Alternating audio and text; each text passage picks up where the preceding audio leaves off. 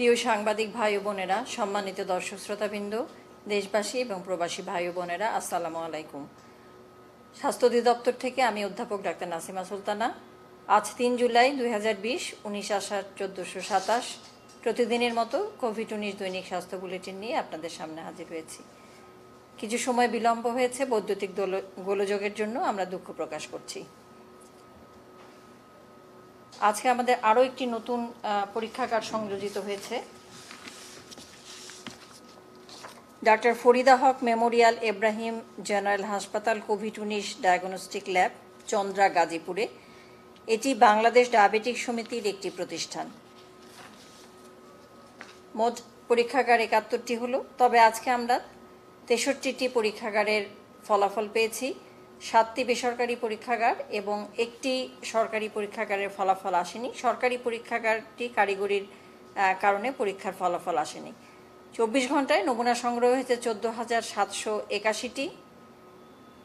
গত 24 ঘন্টায় পিসিআর পরীক্ষা হয়েছে 14,650টি এবং এ পর্যন্ত পরীক্ষা হয়েছে 8,17,347টি নমুনা। গত 24 ঘন্টায় যা পরীক্ষা হয়েছে তাতে শনাক্ত হয়েছে 3,114 জন এবং এ পর্যন্ত শনাক্ত 1,56,391 জন। 24 ঘন্টায় শনাক্তের হার 21.26% এবং এ পর্যন্ত শনাক্তের হার 19.13%। সুস্থ হয়েছেন 24 ঘন্টায় 1,606 জন এবং এ পর্যন্ত সুস্থ হয়েছেন 68,048 জন। শনাক্ত বিবেচনার সুস্থতার হার 43.51%। 24 ঘন্টায় মৃত্যুবরণ করেছেন 42 জন এবং এ পর্যন্ত 1,968 জন। শনাক্ত বিবেচনায় মৃত্যুর হার 1.26%। যারা মারা গেছেন তাদের মধ্যে পুরুষ 32 জন এবং নারী 10 জন। বয়স বিভাজনে 11 থেকে 20 বছর 1 জন, 21 থেকে 30 বছর 3 জন, 31 থেকে 40 1 জন, 41 থেকে 50 5 জন, 51 থেকে 60 11 জন, 61 থেকে 70 11 জন, 71 থেকে 80 7 জন এবং 81 থেকে 90 বছরের 3 জন। এ পর্যন্ত যারা মৃত্যুবরণ করেছেন তাদের মধ্যে 0 থেকে 10 বছরের 12 জন, 11 থেকে 20 বছরের 23 জন, 21 থেকে 30 বছর 70 জন, 31 থেকে 40 বছরের 147 জন, 41 থেকে 50 বছরের 290 জন, 51 থেকে 60 বছরের 571 জন এবং 60 ঊর্ধ্ব বয়সের 855 জন। বিভাগ ভিত্তিক ঢাকা বিভাগে 18 জন, চট্টগ্রাম বিভাগে 10 জন, খুলনা বিভাগে 3 জন, রাজশাহী বিভাগে 3 জন, রংপুর বিভাগে 4 জন, সিলেট বিভাগে 3 জন এবং বরিশাল বিভাগে 1 জন মৃত্যুবরণ করেছেন। হাসপাতালে মৃত্যুবরণ করেছেন 31 জন, বাড়িতে 11 জন। কোভিড ডেডিকেট হাসপাতাল বেড সংখ্যা: ঢাকা মহানগরীতে সাধারণ শয্যা সংখ্যা 6,075টি, ঢাকা মহানগরীতে আইসিইউ শয্যা 149টি, সারা দেশে সাধারণ বেড শয্যা সংখ্যা 14,775টি, সারা দেশে আইসিইউ সংখ্যা 401টি।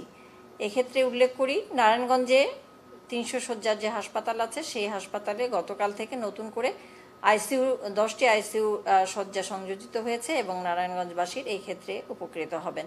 সারা দেশে অক্সিজেন সিলিন্ডারের সংখ্যা 11,141টি, সারা দেশে হাই ফ্লো নেজাল ক্যানুলার সংখ্যা 207টি এবং সারা দেশে অক্সিজেন কনসেন্ট্রেটের সংখ্যা 98টি।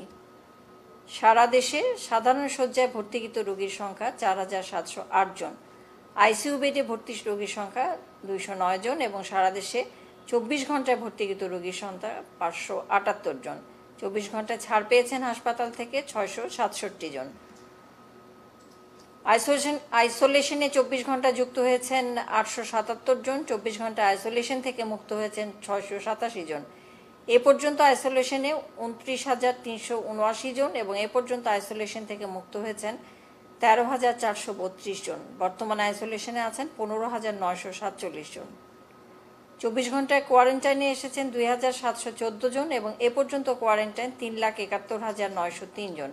24 ঘন্টায় কোয়ারেন্টাইন থেকে মুক্ত হয়েছেন 2,766 জন এবং এ পর্যন্ত কোয়ারেন্টাইন থেকে মুক্ত হয়েছেন 3,08,347 জন। বর্তমানে কোয়ারেন্টাইনে আছেন 63,556 জন।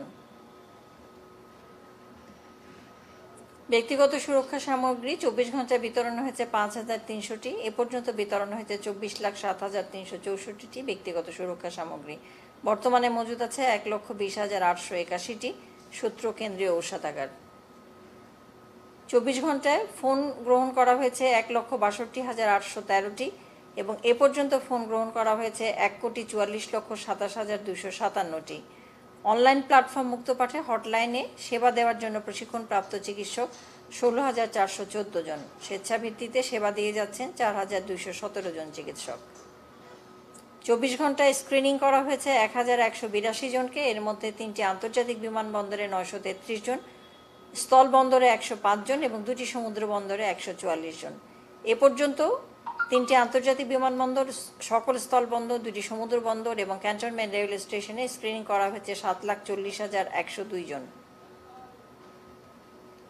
দক্ষিণ পূর্ব এশিয়া 24 ঘন্টা শনাক্ত হয়েছেন 24,829 জন এবং এ পর্যন্ত শনাক্ত হয়েছেন 8,33,735 জন। মৃত্যুবরণ করেছেন 24 ঘন্টায় দক্ষিণ পূর্ব এশিয়া 534 জন এবং এ পর্যন্ত 22,769 জন। বিশ্বে 24 ঘন্টা শনাক্ত হয়েছেন 1,76,102 জন এবং এ পর্যন্ত শনাক্ত হয়েছেন 1,05,33,779 জন। মৃত্যুবরণ করেছেন সারা বিশ্বে 24 ঘন্টায় 4,787 জন এবং এ পর্যন্ত 5,12,842 জন। দক্ষিণ পূর্ব এশিয়া এবং বিশ্ব পরিস্থিতি সূত্র বিশ্ব স্বাস্থ্য সংস্থা সিচুয়েশন রিপোর্ট 2 জুলাই 2020। এই ছিল আমাদের কাছে তথ্য। শেষ করব, তবে আবারও স্মরণ করিয়ে দেব, আপনার সুরক্ষা আপনার হাতে। যা স্বাস্থ্যবিধি সবসময় বলা হয়ে থাকে সেগুলো অনুসরণ করুন এবং নিজে সুরক্ষিত থাকুন, সুস্থ থাকুন। আপনার পরিবারের সকল সদস্যকে সুস্থ রাখুন, সুরক্ষিত রাখুন। সবাই ভালো থাকবেন, সুস্থ থাকবেন। অনেক অনেক ধন্যবাদ। আসসালামু আলাইকুম।